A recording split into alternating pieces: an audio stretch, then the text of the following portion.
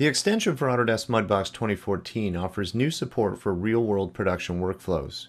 Artists can now create topologically symmetrical meshes while retopologizing. Using this troll character as an example, I'll adjust the target base face count, further adjust the face uniformity, and then underneath the new Symmetry menu, I'll define symmetry based on axis. I can work with mirroring between left and right in X, between top and bottom in Y, or between the front and back in Z or Z. Here I've selected left to right. Once I have hit the Retopologize button, the end result is a mesh that is topologically symmetrical in the x-axis, mirroring from the left to the right side.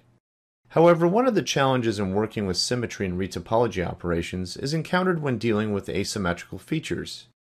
This character has some nicely sculpted asymmetrical features that we want to preserve, yet it would be nice to have this mesh take advantage of tangent symmetry for further sculpting and painting, as well as for any other requirements down the pipeline, such as facial rigging. Using typical mirroring symmetry, we might end up with something like this, where the right side has been mirrored across. Or using the other side, we end up with a left mirrored mesh.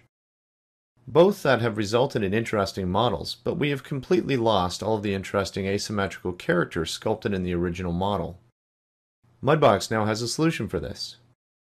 So I'll just move this model over, and underneath the Retopology menu I'll set my base parameters, and then under Symmetry I'll choose Based on Source Topology, since I am working with a mesh that has been sculpted with tangent symmetry. And when I hit the Retopology button, you can see that we now have a mesh that is topologically symmetrical. And when using mirroring in tangent space, we have preserved all of the asymmetrical features of the original mesh. In this example, we have some scan data of a dinosaur skull. As you can see, one of the common issues with scan data is that pieces or areas of the geometry can be missing. Now in Mudbox 2014, we added the ability to quickly go in and work with these issues by simply patching holes and fairing or averaging the selection based on the surrounding faces. Well, we now have the ability to also use symmetry outside of retopology. So with an existing mesh, I can define the side I want to preserve, the side that I have patched, and then just hit the Make Symmetrical button. This is going to produce a nice clean symmetrical version from the scan data.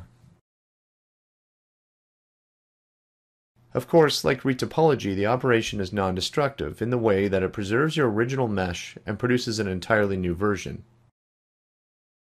In addition, the extension of Mudbox 2014 adds a new Caliper tool to help artists accurately measure the distance between 2 points in linear space, or along a curve, making it easier to match a required scale.